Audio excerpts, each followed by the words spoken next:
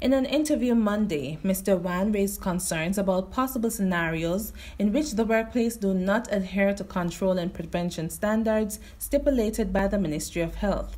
Mr. Wan questioned the protection and victimization of employees who may face such instances. One of the unfortunate things is that COVID came around while the Occupational Safety and Health Bill was being drafted. Yes. And as a matter of fact, I'm going right now after this interview to the Joint Select Committee considering the Occupational Safety and Health Bill.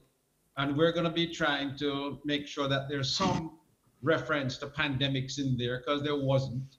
And then what kinds of things, would be advisable to have in there regarding pandemics.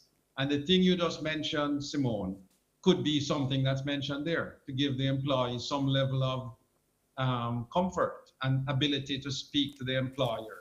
Prime Minister Andrew Holness on Sunday made the announcement that the stay-at-home orders were lifted, with saw Jamaicans returning to the workplace on June 1. Since the COVID-19 pandemic, the speedy passage of the bill has been lobbied by trade union leaders. Stephen Winter, Frontline News.